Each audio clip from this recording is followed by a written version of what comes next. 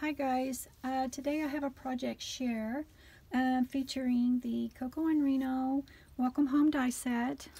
That is the set right here. I used practically every die except two. And so I will show you what I made. And I will put all of Cocoa and Reno's information below if you're interested in checking them out. So this is what I made using their dies. It's a little flip book. Made with Project Life cards. I thought I have so many Project Life cards that, you know, I should try to use some of them up, and I thought it would be really neat to try and die cut some of this paper, you know, use it just like paper. And so this is what I made. And so this first page here says Dream Big, and I used their little keys here. They have a couple of key dies. Here's one of them. And here's the other one, and they're so cute. They have such cute detail on them. And so I sewed a couple of them across here and made them in gold, or cut them in gold.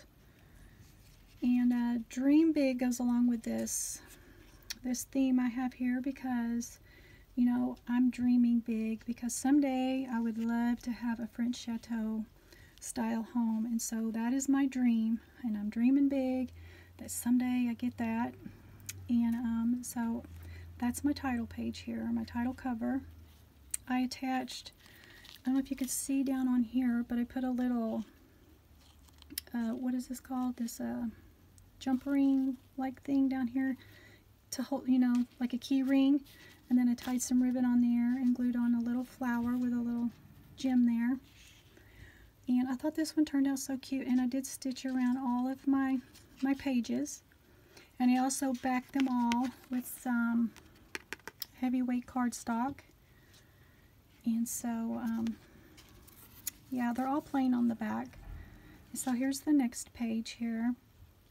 This one I made a pocket. So this is like a library card pocket. And so I thought, because my Project Life card said the story, I thought that would be cute, that you could write down, you know, your story of your home. And you could stick it down in here and save it. And so this is what this one looks like. And this is where I used their die, this house die here. And I used another one of the keys. Also stitched around this. And this is just a die from my stash. And then I embossed it. So it's got a rose pattern embossing on it. This is a ribbon rosette that I made using my Clover rosette maker that I found at Tuesday Morning recently. And so the next page looks like this. And so this is the jar die, and it looks like this, and it's very intricate. And so I wanted to show you how I managed to adhere this on. Is I use these sheets here from scrapbook.com. They are double-sided adhesive sheets, and I just took one of those sheets and I covered it with my gold paper, and then when I ran my die through that, it leaves adhesive sticker on the back side. And so when you stick it, you know, after you die cut it and you go to stick it on, you don't have to use glue. It just sticks on like a sticker. And so that's a really, really neat thing to have for some of these dies because they're so intricate. And I thank Erica, Scraptiva29, for that little idea. And so here I also used the little stars that cut out of that little house. So when you use this die, you get little stars, and so I just stuck them inside this little jar. I did use some Nuvo drops here, and my Nuvo drops aren't working that well. They're kind of thick, I guess, and so they don't come out very good. So kind of disappointed in that. And I also want to point out that I made these little hole reinforcers just out of gold paper and some punches. So that's what that page looks like. And this one I kept really simple. And so they have this little cactus in a cup. And I'll show you what that looks like. It looks like this here. And I'm not a big fan of cactus. It's not my favorite. But this one turned out so stinking cute. And you know, and I die cut this out of a Project Life card. And I don't remember the name of that set, but it's not from this set. It's not the Notes and Things set. It's a different set. So I used one of my mom's little doilies that she made for me, and I layered this up so that it's like 3 layers thick. I don't know if you can see that. So it's nice and sturdy like a chipboard. And I was able to put like the little red pieces that pop out here. I was able to, when you cut your die, if you'll put some double-sided tape on the back, then when you go to put in these little pieces like this, you can just put them in there and they'll stick to that double-sided tape. And so that's how I was able to get these little colors in here. So that one turned out super cute. Really like that one. Put some wrinkled up ribbon behind there.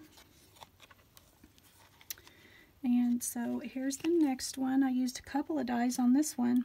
So the little house up here at the top looks like this. And it's one of the intricate pieces too, but instead of using the adhesive sheets, I just put glue on that. It did get a little messy here on the side, but I managed to get it off pretty good. So that was kind of tricky. And then the little mugs here, they're so stinking cute. So here's one of them. And I did cut this out of Project Life cards too. And the little heart punches out of the middle, and so I replaced that with, like, I cut it twice. Once with gold paper and then once with that. And I put the little gold heart inside there. I did double it up though, so it is pretty thick. It's got some, or it's tripled up. So it's got some heavyweight cardstock behind it. And let me see. I'm going to show you the other coffee cup. It looks like this. Super cute. And so these little things here cut out. And so if you cut out two, I cut out this one in red, and then I cut out the pink, and then I put behind the red piece, I put two pieces of double-sided tape, and then I took these little pieces here that pop out, I took those out of the pink that I cut out and just stuck them down in there. And that double-sided tape grabs them and holds them in. And I also layered it up with heavyweight cardstock. And this one does have some foam tape behind it, so it's popped up a little bit. Put a little bow from Hobby Lobby there. Super cute. Got some Nouveau drops. And this one here is my last page. It's the Let's Stay Home. And I did use the scrapbook.com adhesive sheets on that one. And the die looks like this. Let's Stay Home. And so, yeah, that stuff sticks pretty good. It's stuck on there really well. Let me see if I can hold this a different way. And so, here is one of the houses right here.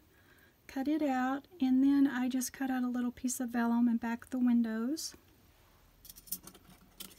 So, it comes with these two house dies. They're super cute. And then I just put some strips of ribbon and a piece of paper and stitched around it, or stitched down the middle of it, and stitched my house to it. So, and that's it. That's the last page. Tied some real cute trims and ribbons on here to match, to coordinate.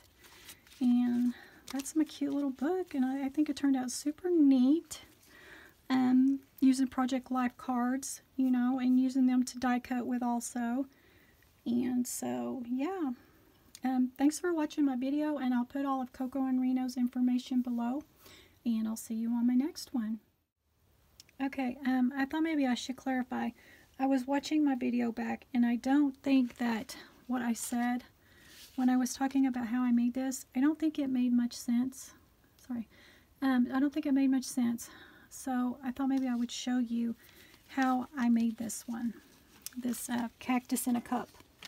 So the first thing I did was die cut these two out. So this is the top part of my cactus, and this is going to be my mug. And so what I did was I cut this part off like this so that I have the cup.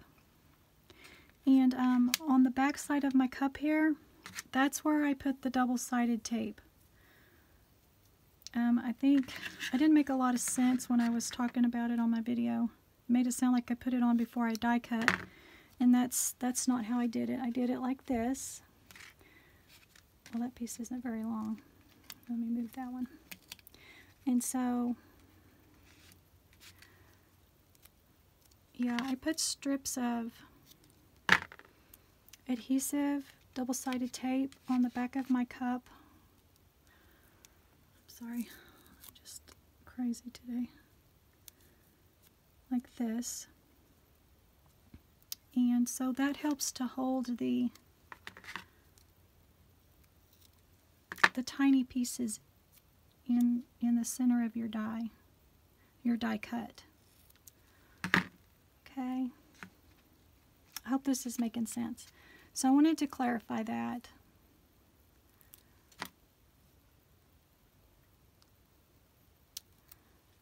Show you my process of how I did that. Okay, so now there's double-sided tape here on the back of this, and then just take your other piece, line them up, and adhere them like this. And then I die cut the red here. And how I got my little pieces off was, took my little pick here, and I tried to keep those where they belong. They're probably all the same, so if you get them mixed up, it's probably okay. And then I took this little thing here that's got these little, it's kind of tacky on the end when it's clean, and just stick it on the tip of this. I don't know if I'm in frame or not.